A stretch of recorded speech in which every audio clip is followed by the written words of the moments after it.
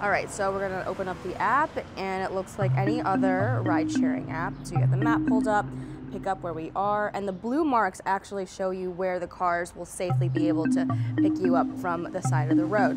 So we'll do confirm pickup, that's where we are, and then confirm drop-off, and we're good to go.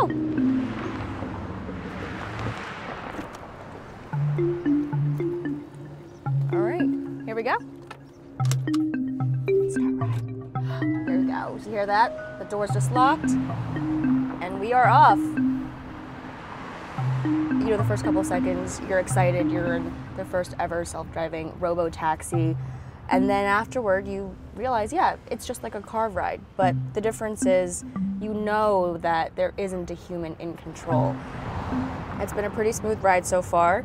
The navigation screen shows you the path the car will be taking, and also lights up when they detect objects. The sensors detect objects on the side of the road. When you can actually see what the brains of the car are thinking, that's pretty incredible.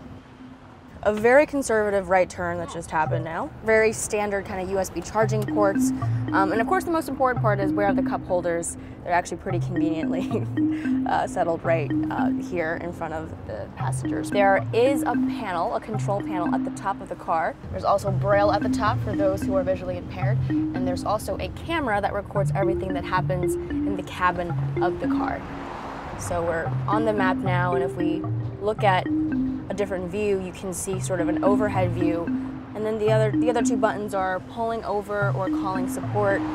There's also a car seat in the back for those who are carrying their children with them and they don't want to, of course, carry a car seat.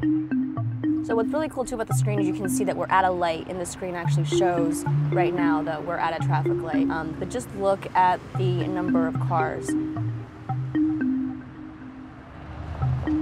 While there's the safety driver, you're actually not really supposed to talk to them. But of course you can say good morning, hello, goodbye, but no conversation. Which for some of us, especially in New York, that's exactly what we want when we want to get into a car.